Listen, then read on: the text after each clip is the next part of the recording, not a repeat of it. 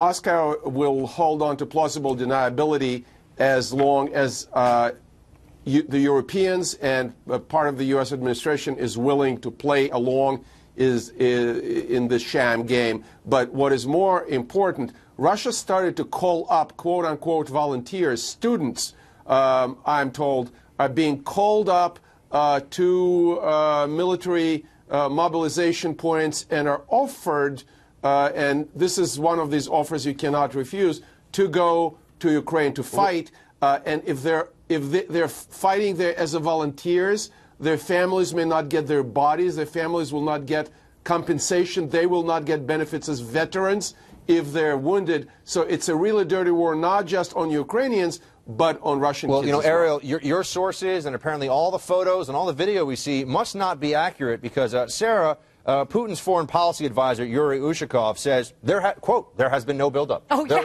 There is no buildup, is essentially what they're saying. Look the other way. And I have a bridge to sell you in Brooklyn. Yeah, I was going to ask you, Ariel, the same thing.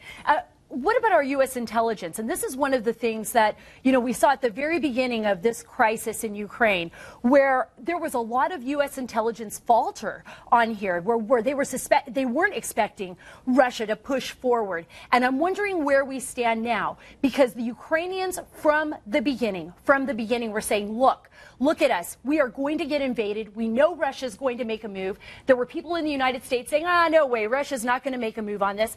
And I wonder now that we've been stretched out so thin across the board, Afghanistan, Iraq, even with the Mexico border, if the Russians are just saying, you know what, we don't even care. They didn't care in the beginning. We don't even care now. We're making our move on Ukraine, and nobody is going to stop us. Could there be a better time right now for Putin to actually do some kind of incursion to change events no on one's the ground? paying attention. Could there be a better time? Well, and in fact, it feels like the United States is almost helping his propaganda war. Because the State Department is defining this, at least according to Michael Weiss's piece, is defining this as a failure by Russia to de-escalate the situation.